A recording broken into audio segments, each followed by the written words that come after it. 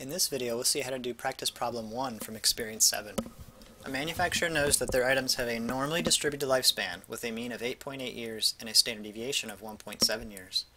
If you randomly purchase one item, what is the probability it will last longer than 9 years? So we use the normal distribution and we're looking for the probability that the random variable is greater than 9.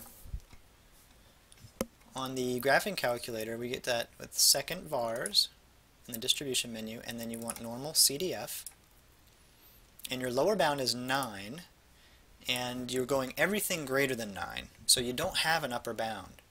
So you put in a really large number to trick the calculator into thinking it's going all the way to infinity. So you can do something like 10 to the 99. The mean is given, it's 8.8, and the standard deviation is given, that's 1.7. Now, if you don't have one of the newer TIs, you might have to put all this stuff in the following format: left bound, comma, right bound, comma, mean, comma, standard deviation. And you'll get, of course, the same result. To 3 decimal places is 0.453. Right, on a spreadsheet, we can do this in a similar way. The normal distribution function on the spreadsheet will only find probabilities that it's less than some number, so we'll need to subtract from 1.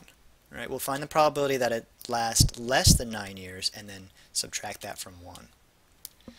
And it's norm dist, and the x value is 9, the mean is 8.8,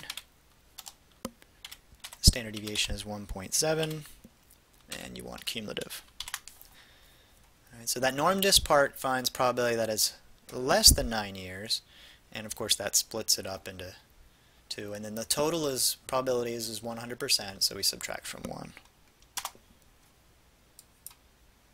I just had too many digits on there. Right. So you can see you get the same answer.